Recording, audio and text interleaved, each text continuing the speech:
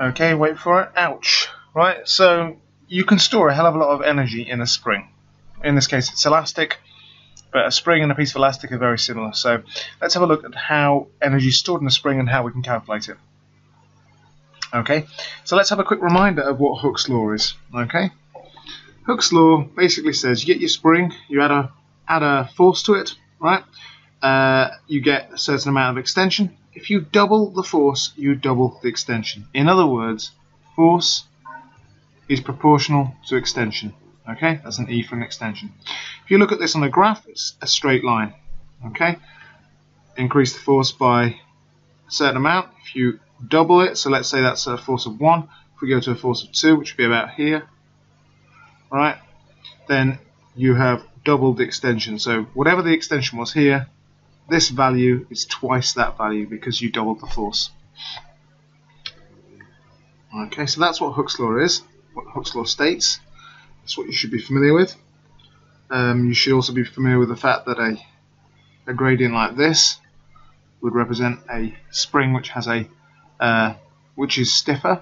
Okay, so now we have to start thinking about that constant that comes in. So let's think about if force is proportional to extension, we can also write this as an equal sign if we put a constant in there. Okay, the constant would be the gradient of the graph. Gradient is the change in the y divided by the change in the x. The y in this case is force, the x in this case is extension, and we're saying that that's going to be equal to the constant, so k will be equal to f over extension here, which is going to be an e. So that's actually Hooke's law as well, which often gets written like this: F is equal to KE. Okay, so let's think about our stiffer spring here. What we're saying for the stiffer spring is, well, it's obviously got a steeper gradient, but 2 newtons gave us a stretch or an extension of this much. Okay, and 2 newtons for this other spring, so spring A gave us just this small amount of stretch, but spring B here, we got much more stretch, right? For the same 2 newtons. The constant essentially tells you how many newtons per meter of extension you get. So 2 newtons would give you not very much extension in this case. So this would be, this might take 1,000 newtons per meter, whereas this one might only take 500 newtons per meter. Okay, and hence its stiffness is less. So that's a quick recap of what Hooke's law is. Now let's have a think about how you might calculate the energy stored in a spring.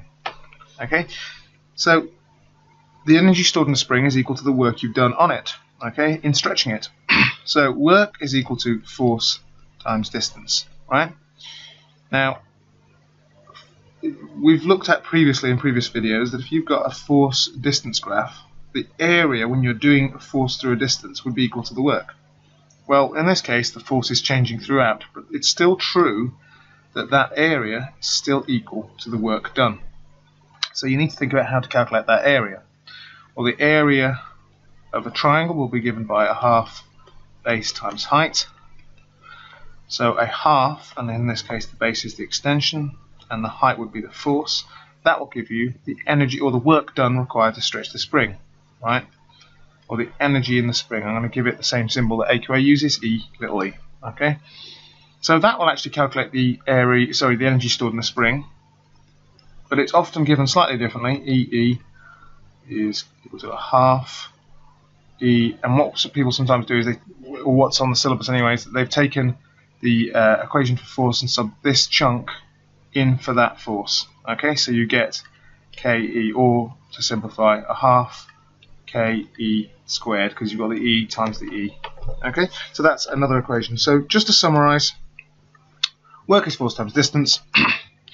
The force on a spring can be given by this equation. Okay, the distance is also the same as the extension, right? So when we just put all this together, you get this equation for energy stored in spring. I hope you found this easy to understand. If you have any comments, please make them. Thanks for watching.